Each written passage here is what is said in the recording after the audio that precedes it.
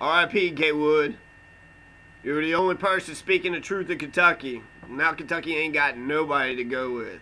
All these bureaucratic politicians who talk like you don't understand what the fuck they would be saying if they actually talked in real fucking language, thinking they better than you, acting like they in the ivory tower with their bureaucratic voice. They bullshitting you. They sound like they bullshitting you because they are bullshitting you. They ain't telling you the truth. They ain't never been telling you the truth. And in fact, when somebody does tell you the truth, they ostracize them. Look at your Dennis Kucini's. Look at your Ron Pauls. Look at Rand Paul. Rand Paul didn't tell you any of his thoughts, and you voted for him. You all want a bullshitter. You want a bullshitter. You don't want nobody that tells you the truth. You want a motherfucking bullshitter. Well, it's all you've ever voted for, and it's all you're going to get, and it's especially all you're going to get, not only because the system's corrupt and you're dumb, but also because Gatewood Galbraith is dead. So who do we got left in Kentucky? Who's going to tell us the truth? David Williams? Is that who's going to tell us the truth? Good old Dave? Yeah, there's a source for lots of truth right there. Shaking my goddamn head. As you know, I've appeared in front of this board before. I know that the publisher is new to the game and has possibly never sat down at this table with me. But I would tell our viewers, like I'm going to tell him, I brought along, our relationship has been contentious in the past. I've sat up here and solved all of Kentucky's problems. Nobody did anything about it, including y'all endorsing my opposition. But that's okay. I understand.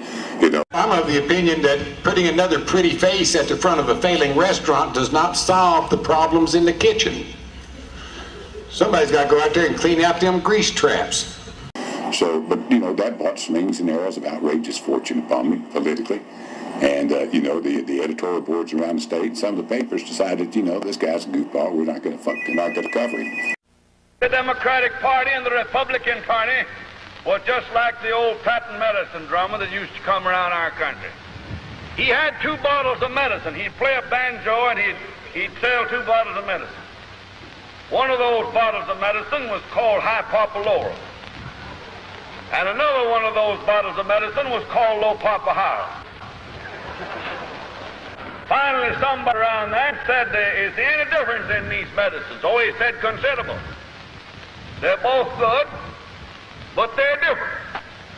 He said that high papalorum is made from the bark off the tree that we take from the top down.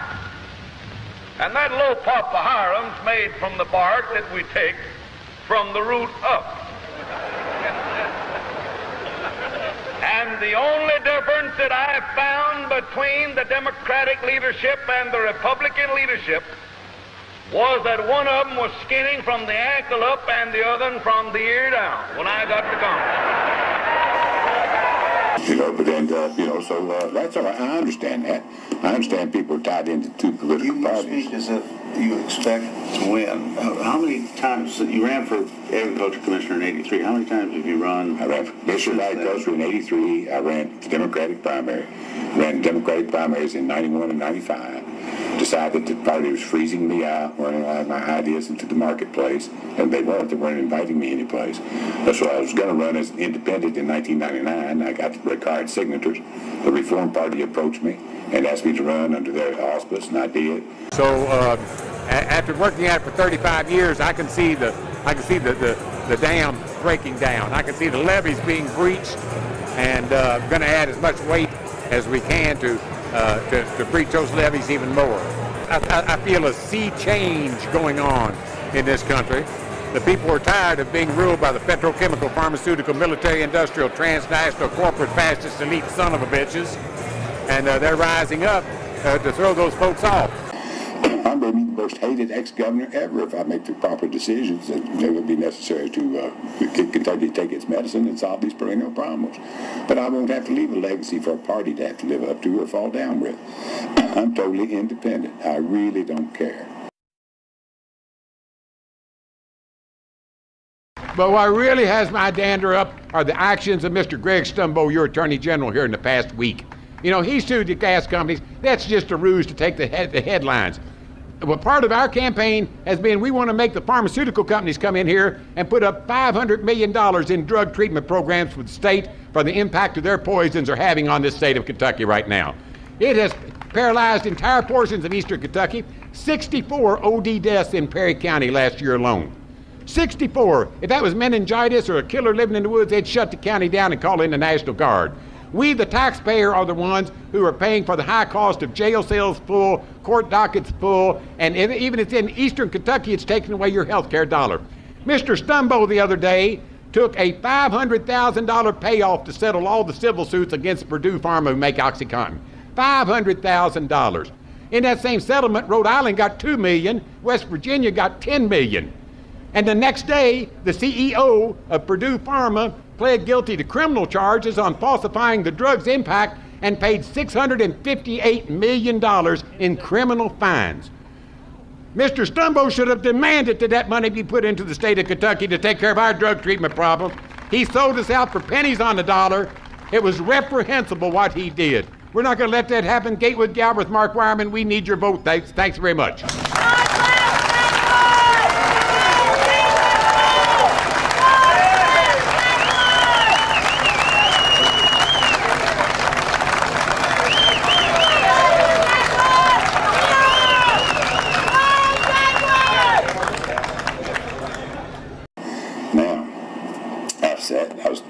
In 1971, I was 24 years old and a milkman. And I decided I was going to make something of my life, so I went to college, became an attorney, and decided I was going to go through all that work. I might as well become governor and lift Kentucky out of poverty.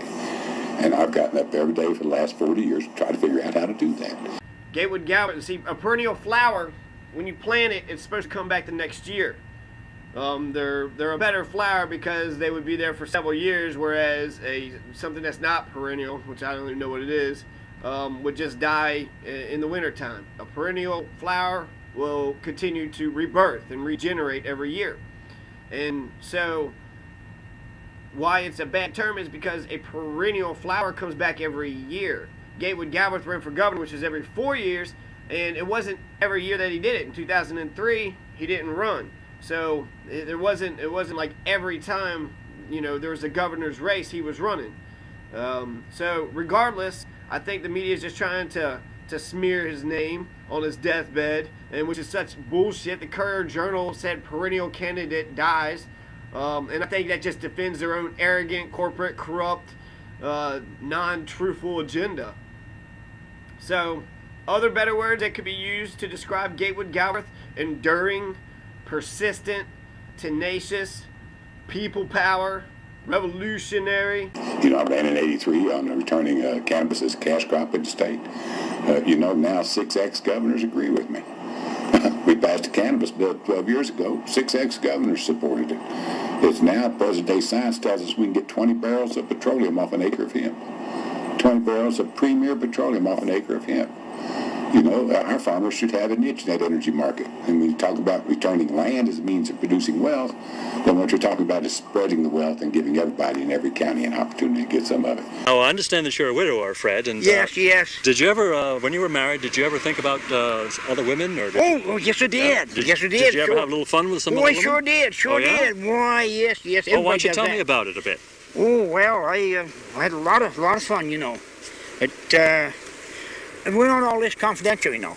This is strictly, I don't want anybody to know about it. This is off the record, Fred. Oh, I want to guarantee it. I want, you know, I don't want to get watching like that Watergate and all that stuff they have down there. Don't worry, it's between the two of us. Okay, okay. Right. I got a few more questions I'd like to ask. Oh, yeah, okay. Maybe if I can answer them. Yeah. Now, you lived on the farm all your life. Yeah.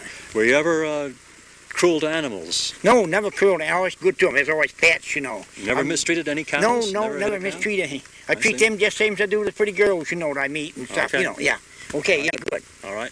Now, another question, Fred. Yeah, okay. Did you ever, when you were a kid, did you ever steal anything? Now, we all like to take things. Huh? Yeah. Did you ever steal anything? Oh, gosh, I must have, I think. Everybody steals something, don't they? 2002, spent $20,000, got 27% of the vote in 6th District Congress. James, you haven't won any of these races. What makes you think that this time you're going to be viewed as somebody who should be put in office?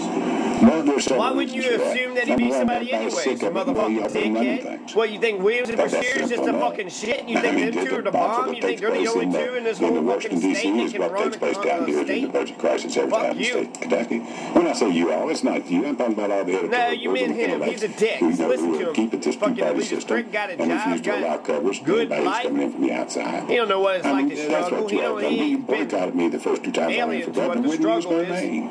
But that's why I brought these honors along as a peace symbol to see if we can't sit down and say, fuck hey, Stephen folks, Ford. The let's do it Courier. this Fuck way. Stephen Ford. Fuck the Courier. What did you steal? Where did I steal? Oh my gosh. Let's see. I think maybe I stole the candy bar down the store when I was a kid, and my dad made me take it back. You may take it back. Yeah. Sure, Fred. Everyone steals a little bit when they're a kid, but not everyone cheats on their income tax. Now, how did you do on your income tax? Cheat on income tax every year, you know. You put down stuff you bought, you didn't buy, and all that stuff, you know, to cover up. You know, they do that down in Washington, so we can do it here, see? I mean, all that. Oh, yeah, I always cheated. You know, you got to do to really get a good living today, and I need that money more than they did down there, you know. These politicians get that money down there, you know, you just throw it away, you know, all that stuff. You cheated because you were a farmer. And you I cheated, yeah. I cheat on everything I get a chance to, you know. Uh-huh. Yeah. Oh, yeah. I like most people around here cheat when they get a chance? Most of them do, yeah, everybody. You know, that's worldwide, you know. Yeah, you know, I don't tell anybody, but I think a lot of people cheat. Oh, this is between you and me. Yeah, don't tell anybody. I think most everybody cheats, you know. I'm of the opinion that putting another pretty face at the front of a failing restaurant does not solve the problems in the kitchen. Somebody's got to go out there and clean out them grease traps. Give them money. Look what the media does. Fuck the media, you motherfuckers.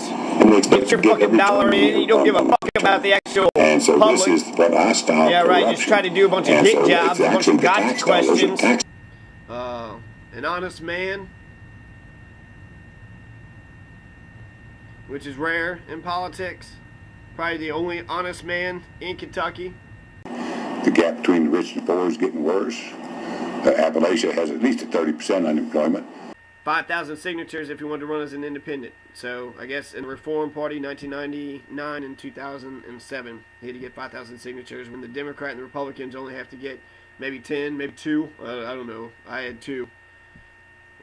So yeah, R.I.P. Gatewood. Damn, Kentucky gonna miss you. I don't know who the fuck, there's nobody else out here, so who the fuck is going to tell us the goddamn truth? Mayor Fisher, David Williams, Brashear.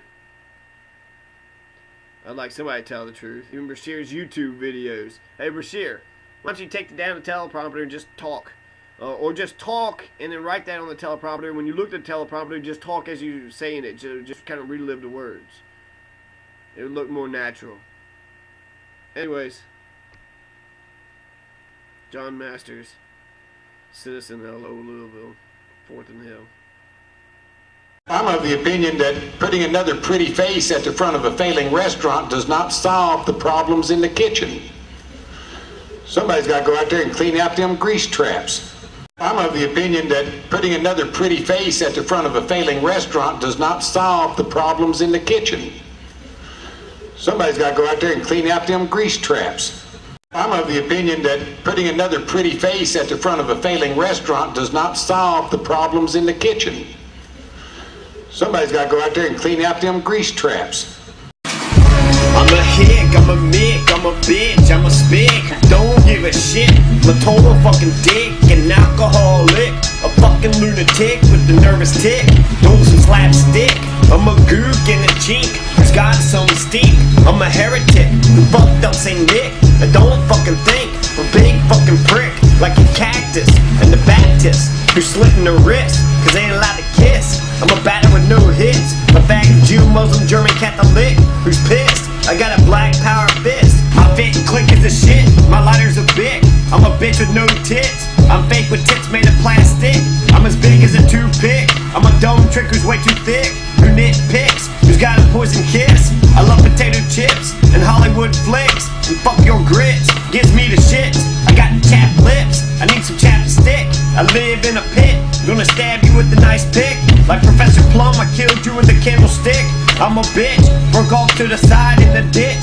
In a tent. During lit and gent. A prostitute flipping tricks. I'm a nigga who's getting licks. This weary body is spent. I'm a slick